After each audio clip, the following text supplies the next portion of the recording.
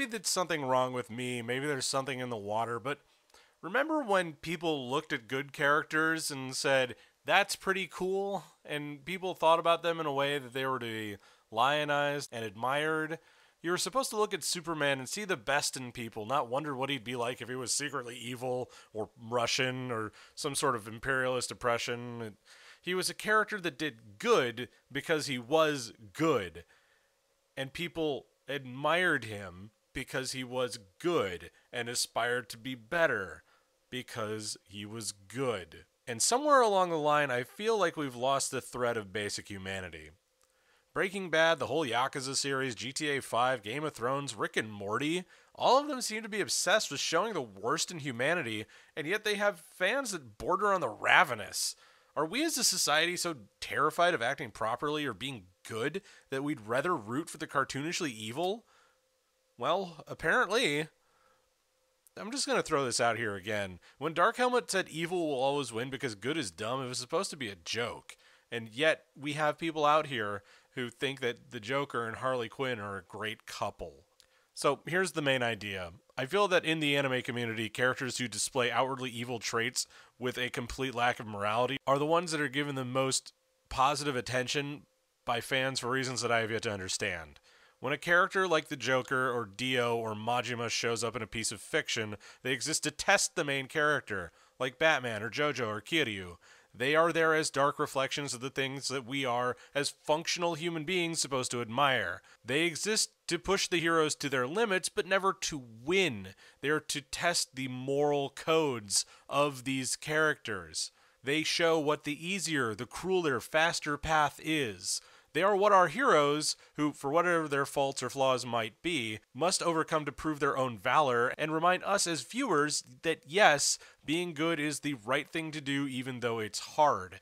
They are what the characters would be if they just took the easier way out. Characters who are morally reprehensible like these characters exist to give a sense of catharsis to the audience when they are defeated, not to engender feelings of affection. Now, before I get any further, I'm not talking about characters who are anti-heroes.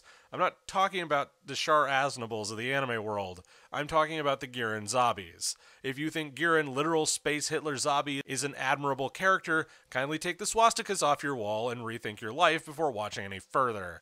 This channel is a no-Nazi zone. Thank you very fucking much.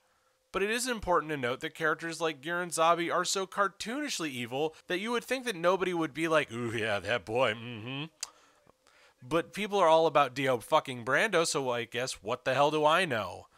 Morally complex characters are interesting. Fundamentally, they struggle more with what we as people every day would struggle with. Char Aznable is an interesting character, morally complex, but ultimately a villain. Redeemable characters, characters who are evil because they don't know any other way, or characters that can be pulled back and ultimately are pulled back from the dark side, those are the kind of villains that people should feel more comfortable with emphasizing with. Characters like Lupin III or Alucard, who are definitive anti-heroes, are not examples of this problems because they may be on the wrong side, but they're doing the right thing even if it's for the wrong reasons. Dio Brando is a villain with no moral compass. There's literally nothing to him except a homoerotic obsession with the Joestars and a shoulder-to-waist ratio that makes him look like a goddamn Dorito. And there's plenty to be said about writing villains as gay as some sort of shorthand, but let's set that aside for the moment. Why else would an otherwise normal person find anything admirable about someone without any moral compass? Well, I suppose it depends on the person, but I gotta say, there's some real self-examination that needs to go on here. To quote John Scalzi, sci-fi author and fellow Midwesterner, you may not be a shitty person, but if the people you admire and valorize are consistently shown to be shitty people, eventually people will start to have concerns about you.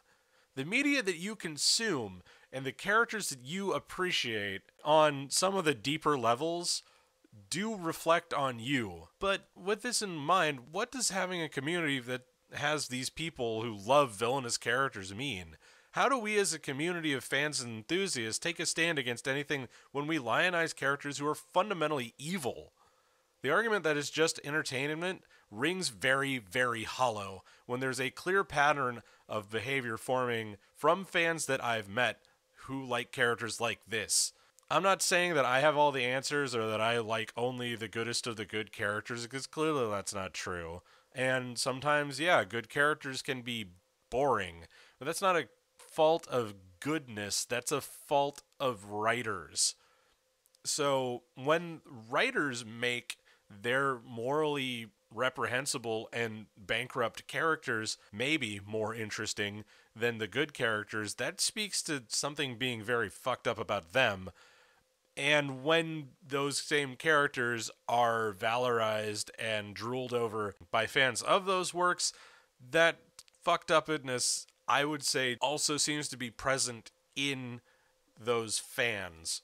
Maybe I'm moralizing more than I am editorializing this episode, but I gotta put something on record about this because it weirds me the fuck out. I don't know if there's any good answer other than, I don't know, go to Sunday school or something, but I will never not be creeped out by people who see these characters as something interesting or something worth idolizing. I will never understand it, and I hope to God that I never do, because I think y'all are just straight up fucked up.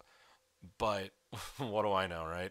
I guess at the end of the day, it's the same problem I have with people who are fans of Warhammer 40,000 without realizing it's supposed to be a fucking joke, or who are fans of Starship Troopers without realizing that it's supposed to be a send up or a takeoff on what fascist governments look like.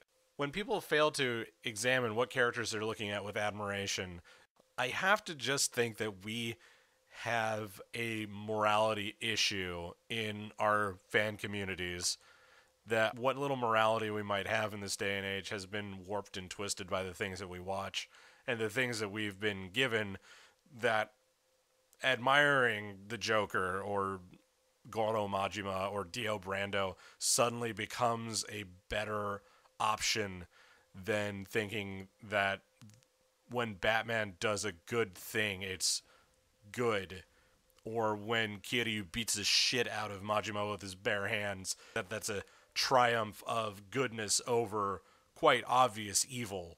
In this age when we are consistently confronted by real, proper evil on a daily basis in our news media, in our governmental systems, anybody who immediately takes to the villains, the real diehard villains, I just have to wonder what they'll do in a real crisis about this sort of thing.